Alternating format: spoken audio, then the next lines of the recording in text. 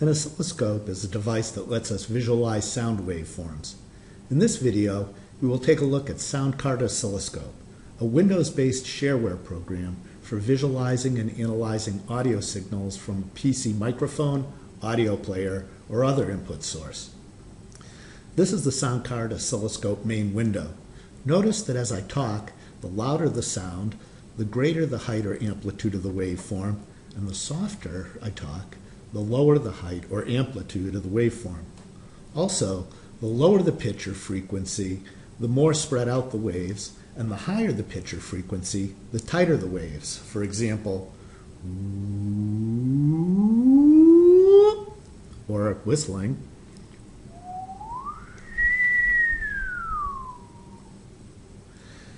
Look at the waveform as we strike a set of bar chimes.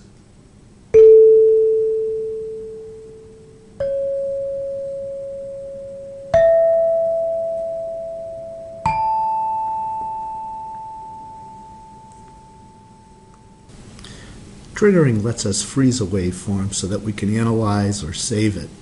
We do this by moving the little yellow triggering cursor up to the triggering level. If we move it up a bit, notice that the waveform sticks at the triggering level and in auto mode jumps back down to 0. If we want to freeze it, we can switch the triggering mode to normal. And note that now when we strike a sound, it will stay at the triggering level without dropping down until we strike it again and create a sound that's louder than the triggering level. If we click on the Run Stop button, that will freeze the waveform so we can later analyze it.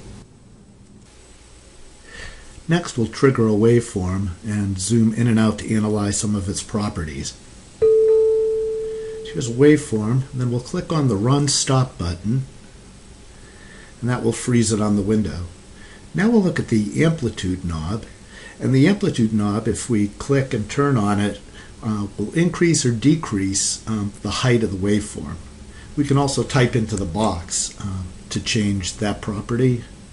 Next we'll look at the time, which changes how many seconds there are across the screen, which is typically measured in milliseconds. We can zoom in or out by changing the time across the screen. We can also type into the little box below to set that directly. Next we'll look at the measure tools located at the bottom, and we'll measure hertz and voltage. If we click on hertz and voltage and then click on frequency, we'll see up in the top left corner of the waveform window a measure of what the frequency of the wave is. In this case, we see it's 440 hertz, or an A.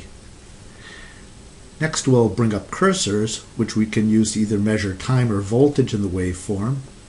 We'll click on time, and this lets us measure, for example, how much time there is between the two cursors. Here measured in milliseconds, and it also shows the reciprocal of that, which would be a frequency in hertz. So if we wanted to know the time between two troughs of a wave, we can do it that way. Finally, let's trigger a waveform and then save it to a file.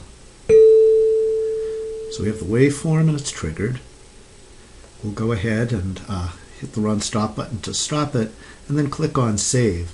This brings up a file browser. We'll save it to the desktop, and then when we go look at the desktop, we see that there are 3 files, a JPEG, which is in color, which we'll open. We'll go back. Also a black and white version, JPEG.